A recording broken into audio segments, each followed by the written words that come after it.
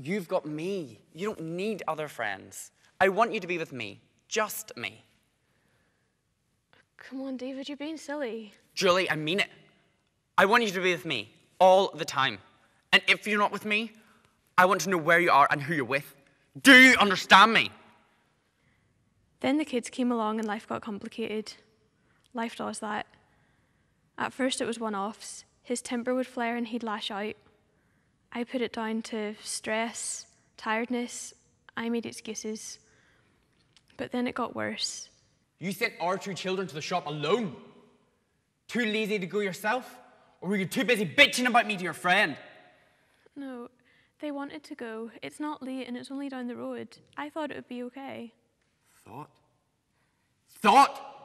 That's your problem. You never bloody think. You're so pathetic. Girls, come give your dad a hug. Look at what you made me do. This is all your fault.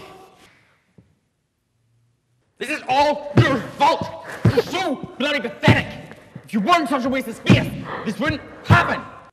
Nothing, officer. There's been a misunderstanding. So this is your fault then? What's my fault? That this place is a bloody tip, and that the girls are lying about doing bugger all. What? It's not Mum's fault. It's no one's fault. This place isn't a mess.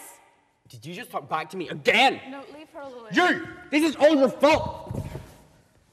You call yourself a mother. You can't even look after yourself, let alone these two good-for-nothing brats. Leave Mum alone! You! You're more like your mother than I thought. Stupid bitch! This is all your fault. Daddy, no, stop, please. Look at what you made me do! If you'd like to go to a refuge, we can take you there. Do you have any questions so far? No.